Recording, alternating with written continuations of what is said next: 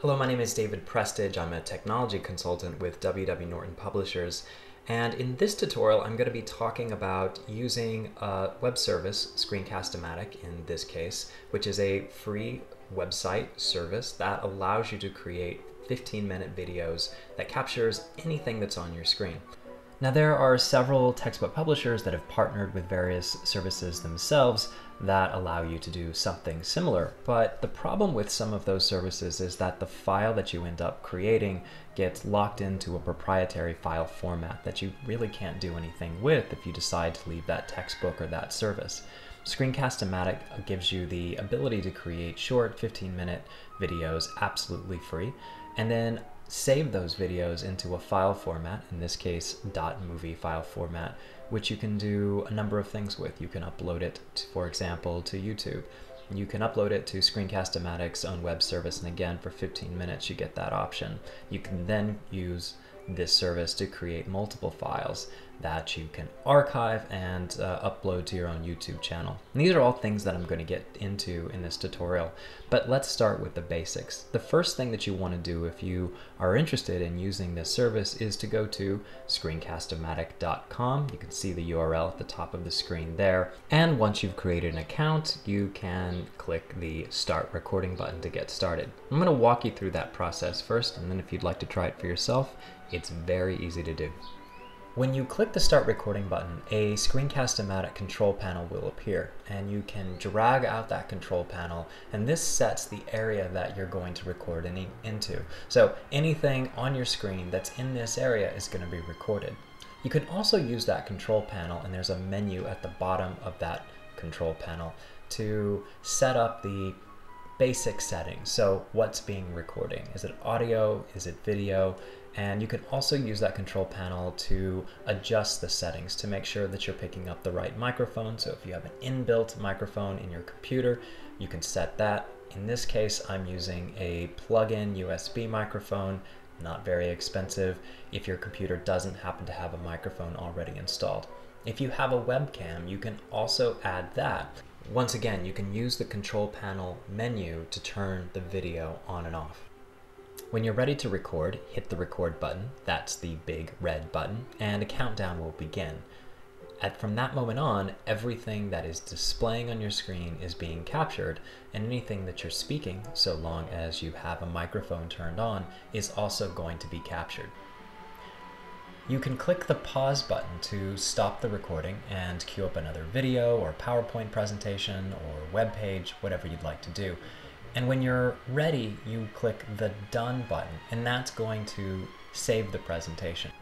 After you've clicked the Done button, you can preview your video, and you can also upload the video to a couple of services. You can upload it to YouTube automatically if you already have an account, and you can also upload it to Screencast-O-Matic. And again, you have 15 minutes worth of free video that you can record. There is going to be a small Screencast-O-Matic watermark that appears in the lower left-hand corner.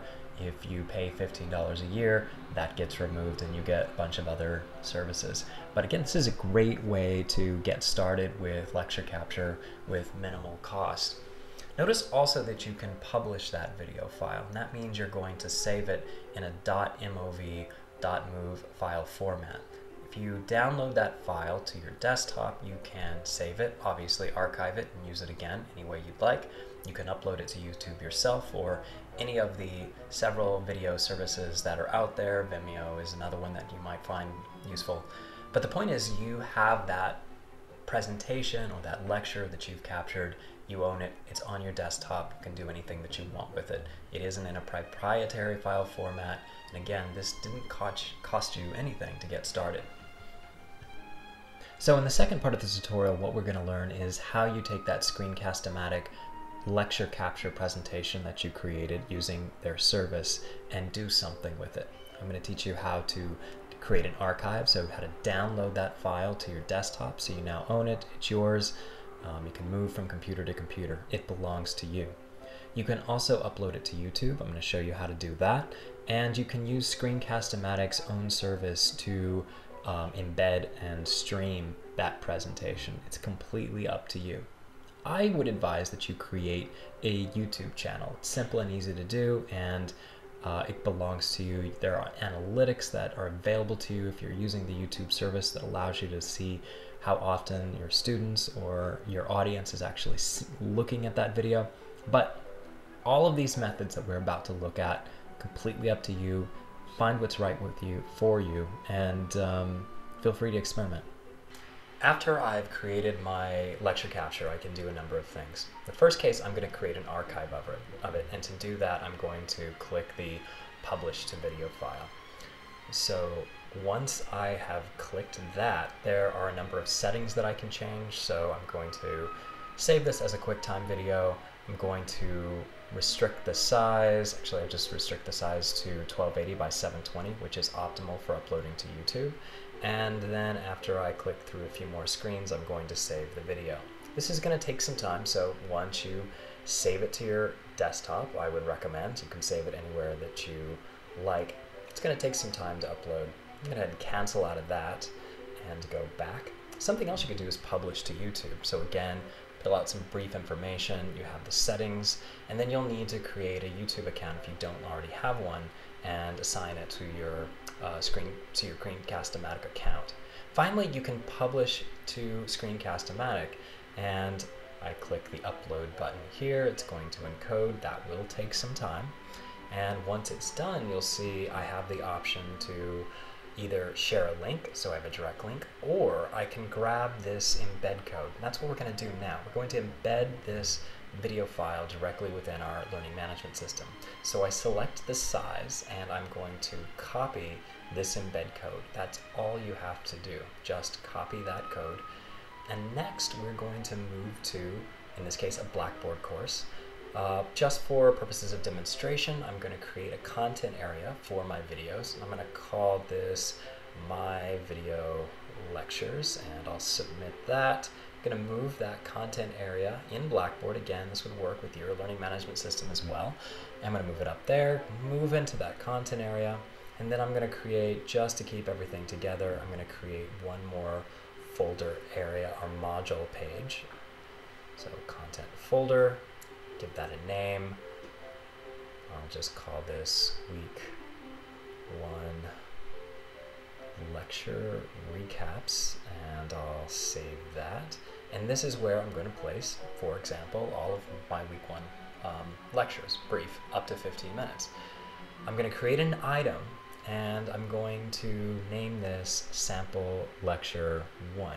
And then in Blackboard, this is important, I'm going to click this HTML code view button.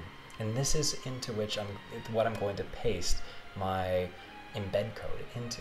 So I'm going to paste that and click update after it's been pasted. And there it appears as a big yellow box. It's okay that it's big and yellow. I'm going to center the box, and now I'm just going to give it a title. So my first lecture week 1. Finally, I'll hit the submit button, and when I go into the student view,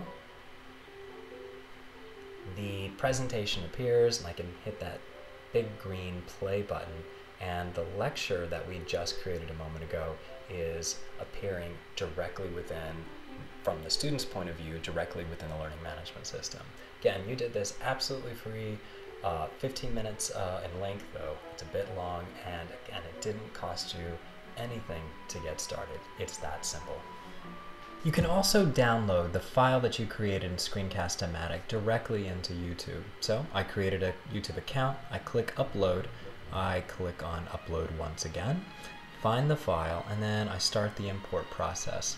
The benefit of using YouTube is I can embed the video into a learning management system, just as we did using the previous method. I can copy that embed code there. But YouTube also gives me some really valuable information in terms of how many people have actually viewed the video. So it breaks down the views, how long they're spending while they're there. This is really useful information. So if you create a YouTube channel and create a number of videos that you're embedding in your various courses, you're always going to be able to come to the YouTube site and actually see how effective the videos are.